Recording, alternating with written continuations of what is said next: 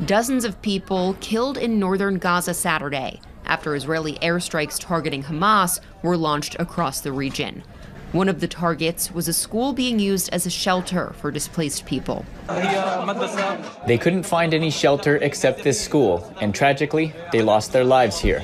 The barrage came as Israel announced Prime Minister Benjamin Netanyahu's home was targeted by a drone, though no one was hurt. This brief comment from the Prime Minister posted to social media shortly after. We're going to win this war. So will something deter you? No. The Israeli military says at least 55 projectiles were fired into northern Israel as well, killing one man and injuring 4 people. Iran's foreign minister condemning the killing of Hamas leader Yahya Sinwar and emphasizing Iran is ready for any scenario.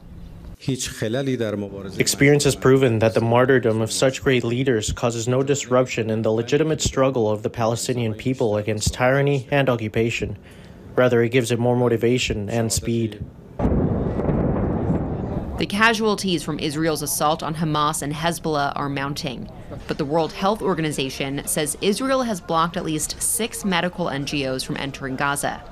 Dr. Yasser Khan, a Canada-based ophthalmologist who's been involved in humanitarian aid for nearly 2 decades, fears the decision will make things much worse. In both my trips to Gaza, I've seen the most horrific things that I've actually ever seen. The amount of eyes that I took out in children, one or both eyes amputated basically, or what's called evisceration, was huge. The amounts of deaths that are going to occur will be even worse than what it is now. So I'm really concerned. Meanwhile, Israel has yet to offer an explanation as to why the NGOs have been denied. Bianca Facchinei, Global News, Washington.